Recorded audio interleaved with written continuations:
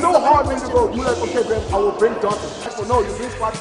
No, you bring Sparky. I'm not going to ask that question. Alright, this guy starts arguing with me. Me and him, we've been going through some things right now. Because you're being spiteful. You're being so childish. You're being so childish. Right, we're in a business. There's no need to be childish. You know what I'm saying? I can never take Pesky seriously when he's fighting. It sounds like, just truck horns. You don't jump anymore. You know Sesame Street, the Cookie Monster? Oh, yeah. No, there's no room for childish. No, thank you. He just doesn't really understand me at the moment. He just isn't doing his job, and I can't understand that. The problem's not with me. He miscommunicated with you. No. In fact, I think our relationship is taking a little bit of strain. I'm not feeling it anymore, you know?